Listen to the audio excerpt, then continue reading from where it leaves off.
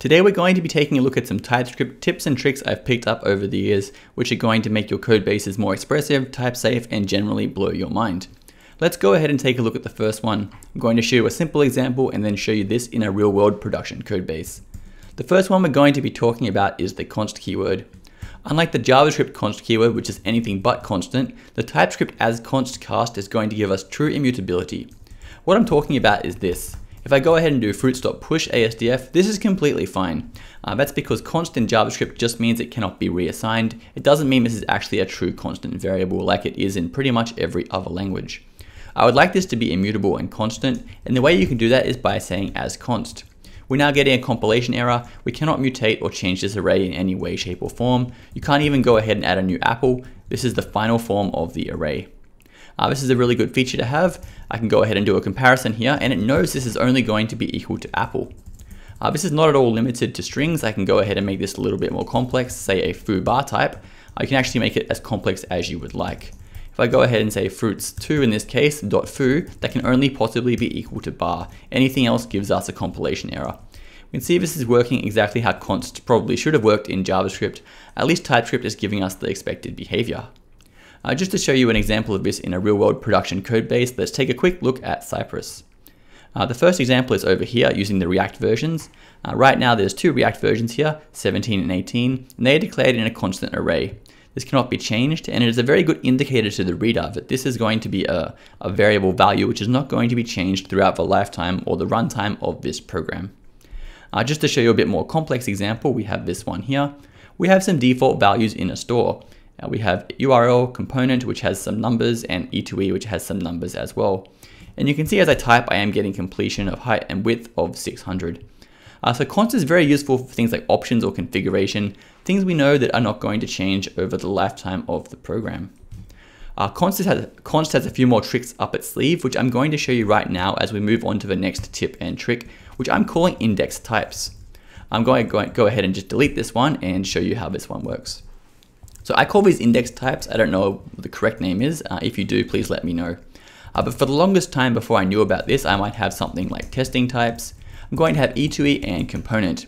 And often I would want not only to have a value, but also a type definition for this same thing. And what I would basically do in that case is have just the type, something like E2E and component. And I kind of have to maintain these two sources of truth throughout the application lifetime, which is really not ideal. What would be really nice is if we could pick one and then derive the value from the other. We obviously can't go from TypeScript to JavaScript since at runtime, TypeScript is going to be stripped away. So what this means we need to do is start with our type and then extract this value somehow. Let's go ahead and see how that one might work. So what we want to do is grab all of these values out of the array and assign them to a type. The first thing you might try and do is something like go ahead and say type of, so the type of testing types. What we can do is use an index type, or at least what I call an index type, and we're going to say we want a number. And this is going to grab us all of the entries of the array. This is pretty close, but we're actually going to get a string type here. And that's because of what we talked about earlier with JavaScript and immutability. Although this is currently E2E and component, it can often change, for example, by pushing a new value in here. We need to make sure this one is constant, so TypeScript can correctly derive the value. Now we're getting the correct value, E2E and component. The reason this works is, of course, because this is immutable, so TypeScript can then infer that number can only refer to E2E or component. Again, if you know the correct name for this type of type, please let me know. But for now, I'm going to call it index types, since we're indexing the type of an array. And this is very useful. So the next thing we're going to do is move on to our third type, which is actually a mix of types, and that is going to be these very cool utility types. So what I have here is a function, it returns a promise, and that is going to resolve a value of foo. TypeScript gives us a number of utility types to make it easier to represent different types of values. So what I want to talk about in this case is how we can go ahead and extract this foo value here. This is a very contrived example, but a very practical example of this is when third parties do not expose their types. You can use the following utility types to extract the types that you want. So what we're going to do is try and make a type to extract out foo. There's actually two different types we can use here. I'm going to go ahead and create one. We can say awaited, and this is going to allow us to get an awaited value. In this case, we want the awaited value of this p function. So we need to go ahead and grab the return type referring to this promise, and then we need to go ahead and put in the value, so type of p. This is going to say I want to await for the return type of this inner value. So the return type of the promise that is returned from the P function. It's a bit of a mouthful, but that is how it works. And if we did everything correctly, this is indeed going to be foo. We're using two utility types here, awaited and return type. So awaited is quite a recent addition to TypeScript. This didn't always exist, but you could always build it from existing types. Let me show you how to do that one as well. I'm going to create my own awaited, which does exactly the same thing. And this is going to give us an opportunity to explore some other neat TypeScript tips and tricks. We're going to have a new type here called awaited, which is going to be generic type, taking in a value. And what we're going to do is see if this can extend or if it is equal to a promise. Let's go ahead and say promise. If it is, we're going to go ahead and infer the value. So infer u. Extend here is basically like an equal, or seeing if something is equal. So we're saying if t is a promise, we're then going to use infer, which is kind of like declaring a variable, but for types. So we're declaring a u, which is going to extract out the returned value of this promise, or the resolved value. So if this is a promise, we're going to go ahead and return awaited. We're going to recurse and pass in that u value. Otherwise, we're going to go ahead and return t. This does look like a bit of a mess, which is why they gave us the awaited keyword, but let me explain how this one works. Let's go ahead and just work our way through it. We're going to receive t here, which is going to be the return type of this p value, which is indeed going to be a promise. Because t does indeed extend promise, or it is a promise, we're going to go ahead and grab that resolved value, u, which is going to be foo, and then we're going to call awaited, getting this, passing in the u value.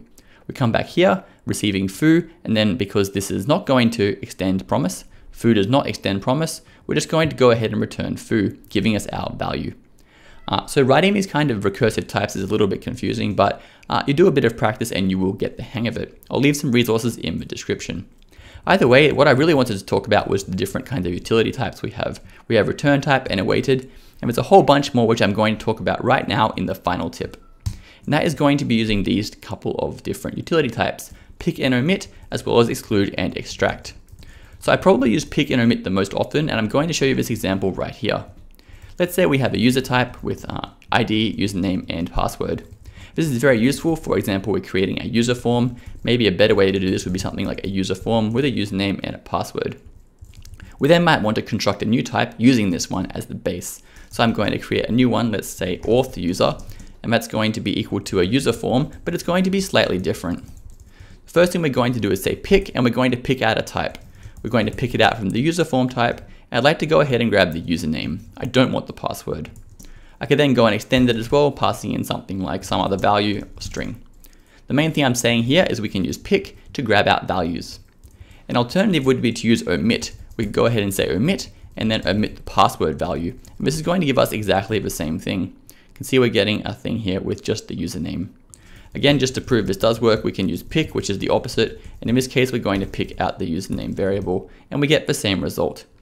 So pick is very useful when you want a couple of values from a large, or a couple of types from a large type, and omit is the opposite. You want a couple of types from a large type, or rather you would like to exclude a couple of different types. They kind of come in inverses here. We have exactly the same thing down here with exclude and extract. These are a bit more complex, but they are very useful, and I'm going to show you a real world example of this one right now. We're heading over again to Cypress. DevTools are a good example of these more complex types. And we're going to take a look at this one over here inside of dev server. We have a framework type here and we are using extract. The way this works is you pass in an object or a type definition, usually for an object, in this case the dev server configuration option, and we're going to extract out anything here that matches this value here, bundler webpack. So we're saying I'd like to extract out all dev server configs that use webpack as the bundler. We're then going to use this type or this mapped type and grab out the framework. So now we're going to have a list of frameworks extracted from this original type that use webpack as the bundler. We're then going to use exclude, so we're using the opposite of extract, at least that's how I kind of think about it. We're going to say all frameworks excluding Angular that use webpack. So maybe create React app and the Vue CLI, for example. We're then going to go ahead and continue extending this type. We are going to use Angular after all, but we're going to extend this one with a more expressive type definition of the Angular dev server project config. So you can see we've used extract and exclude to take an existing type and to narrow it down and can kind of make it more malleable to give it exactly what we want. This is our single source of truth, and we're using these utility types to construct more expressive types for our end users. That's all I've got for you today. I hope these were useful for you. And if you'd like to learn more, I would recommend looking at complex code bases such as VS Code or Cypress. Just go ahead and do a search for whatever you like, maybe omit or exclude, and just go ahead and take a look at how they're doing things in here. There's a lot of really good stuff here, and definitely a good way to learn is by looking at large complex code bases. Either way, that's all I've got, and I will see you in the next video.